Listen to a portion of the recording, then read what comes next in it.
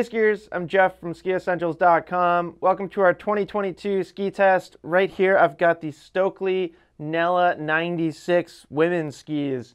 Love the Nela and Storm Rider lines from Stockli. I just think they have a really nice blend of feeling stable and damp, but also versatile. The Nela 96 is the widest ski in the women's line. Really good mix of firm and soft snow performance, and pretty crazy lightweight for a ski with 2 sheets of metal. Super light wood core in these skis, so the lightest core that Stockli uses in any of their skis, but we still get 2 sheets of Titanal metal. One of those sheets of metal is the actual top sheet as well, which is an important construction element in Stockli's skis, specifically the Storm Rider and Nela skis, as it allows them to reduce the overall weight while still using 2 sheets of metal. Essentially, they're eliminating an entire extra sheet of polyurethane top sheet material. So pretty darn cool. Stockli's construction in general is a little bit more refined than some manufacturers. So some of the features that are a result of that are a thinner fiberglass layer that again is kind of helping to reduce overall weight. They also use this really cool rubber dust in pretty much all of their skis. They apply it to all the elements before it's pressed together. So it gives the ski a very damp, smooth feel in addition to those 2 sheets of metal. So you really get a very supple feeling ski.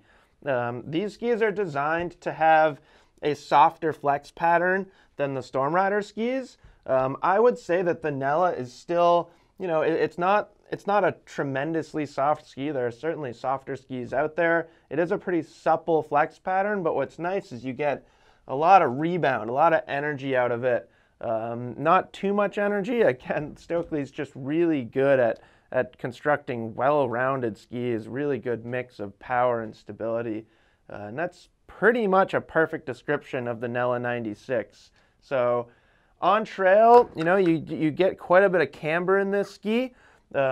Basically right there where my left-handed is where the camber starts in the tail, and then tip rocker starts about where my right hand is. So mostly camber in this ski.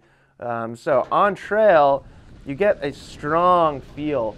You get a nice amount of edge grip. You get really good carving performance.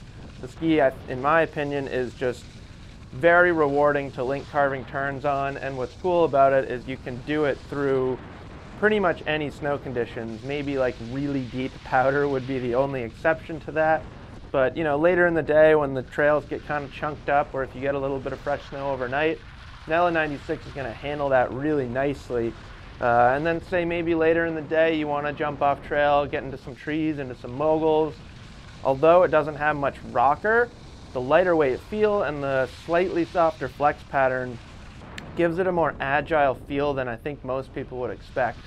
I've seen some, I guess, albeit really good skiers on these skis, but I don't necessarily think it requires a really good skier. And I've seen those skiers kind of take it into technical terrain and do really well on them. I wouldn't necessarily recommend it for an intermediate, but I think an upper level intermediate, at least an athletic intermediate skier could ski these, and then obviously all the way up to an expert level skier would really enjoy the mix of firm snow carving performance and then its capabilities and ability when you take it off trail. So that's the Nela 96 from Stockli. God, every time I pick it up, I'm just blown away by how light it is. It's easy to forget that there's 2 sheets of metal in here. So Nela 96 from Stockli. Certainly let us know if you have any questions about it, and we will see you out there on the slopes.